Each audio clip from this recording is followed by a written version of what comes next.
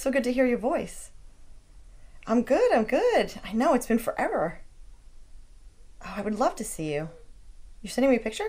Oh, hold on, I think it just came through. Oh my God, he's so hot. You're still so hot.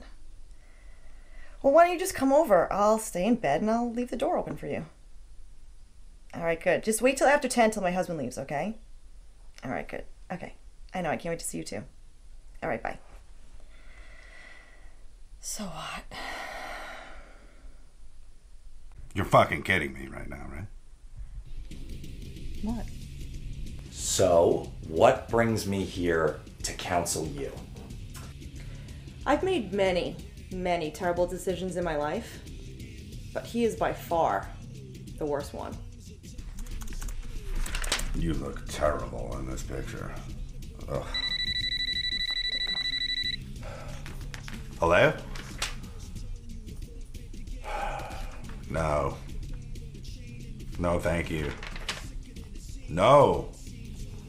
Not interested. Goodbye. Is that another telemarketer? No, it's my mother. She's like sick and needs a ride to the hospital or something. What is it that keeps you two together? Money. She's got a lot of money. Oh my God, Allison, come here. You gotta see this. What? I paid her $5 an hour to do it. She's so stupid. You're paying your grandmother $5 an hour to shovel the driveway? What the hell is the matter with you? Yeah, but I stole $50 out of her pocketbook. So even if it takes her like 3 or 4 hours, I'll still make like $10. Tell me something that bothers you about Allison. She hides things from me all the time. I tell you everything. What have I ever hid from you? What about the time you slept with your boss? You forgot to tell me about that. Of course I hid that from you. Why would I tell you that I always cheat on you? Let's go, Grandma. Get it together. Keep on your feet, all right? I'll put your gloves away. You don't even need them. Allison, I would love for you to tell me some of the things that your husband does that bother you. Here's one. He shit his pants in bed the other morning. That was an accident. I shit my pants because you shot me with a stun gun. Oh my God, he has an excuse for everything. Learn how to get your ass up for work on time. I didn't have work that day. Look, we're talking about you shitting the bed, and here you go, turning it around on me. Let's all take a breather.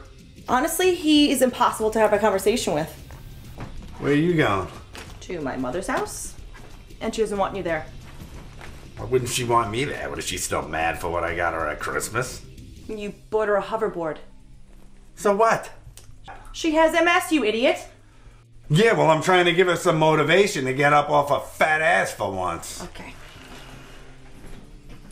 Don't you tell your mother I said hello. Well, okay, so we do have a lot of work, it sounds like, to do. You know she didn't even buy me a birthday present this year? Nothing. That's because all you do is complain about what I got for you last year for your birthday. Because you bought me a year's subscription to Match.com. I'm gonna go ahead and recommend that you two get a divorce attorney.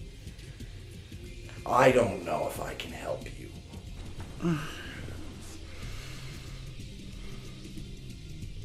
What are you doing? Just thinking.